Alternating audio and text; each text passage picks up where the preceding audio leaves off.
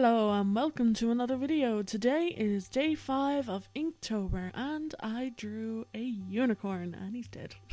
Sorry about that, he's dead. Well, today I decided that it was unicorn day because I've already drawn a unicorn before, but I wanted a chubby little fat unicorn with little chubby horn, and he's eating cupcakes and farting love hearts and sparkles and stuff, and that's what I did, except he's dead because I also had the want to kill him.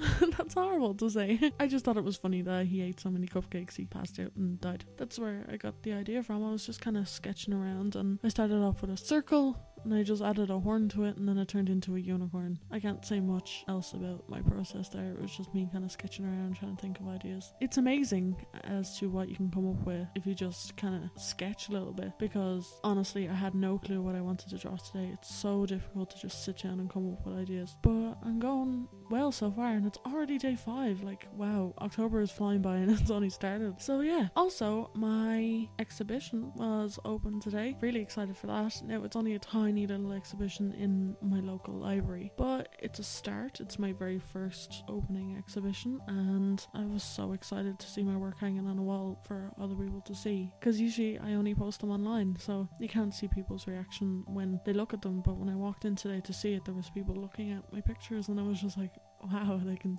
you know, I can see their faces when they're scrutinizing it and stuff. And there's also a book at the door so people can write comments at the end and I can see what they thought. Other than that, yeah, that's it. I'm nearly to 50 subscribers here on YouTube, which is insane. Like, the thought that 50 people thought they wanted to press the subscribe button and see more of my videos, just mind-boggling. Like, I didn't think I would get 50 people at all pressing the button. My hopes out of this YouTube channel was that I'd get 1 or 2 commissions. I've got so much more out of this. I've gotten like inspiration to do more art. I have this thing about competitions. There's competitions all over YouTube for art competitions. I love competitions, so I've entered so many. Some of them not to the quality that I would want because I forgot about them to the last minute. Oops. But I have this thing about competitions. I need to enter them if I see them. So yeah, if you know about any competitions that are open right now that I should enter, let me know. Also, I might run a competition pretty soon when I think I have enough people that would want to enter. That would be really fun, and let me know if you think that's a good idea because I'd love that.